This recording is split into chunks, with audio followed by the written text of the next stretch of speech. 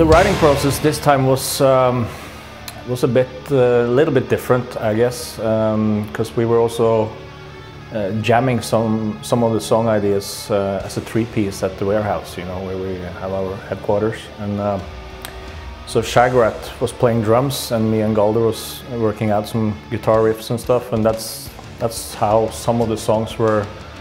The initial ideas for some of the songs happened, and that's a pretty cool way of working, because you can take that back into your pre-production studio and work further from it there. You know, we have different tastes in music, and you know, combining, for example, orchestral elements with a so-called thrash metal riff or a black metal riff it can sometimes be quite challenging. But that's how we like to make music, you know, to kind of mix different unexpected elements, and it's almost like mixing oil with water, you know. Everyone knows that doesn't really go, but we make that work, you know. Well, we don't really have a set formula for songwriting. We do it pretty old school, you know.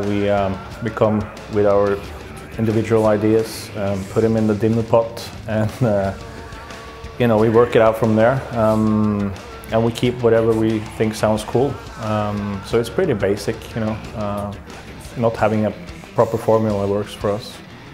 I think we had nine and a half songs ready before we actually booked the studio with Jens Bogren.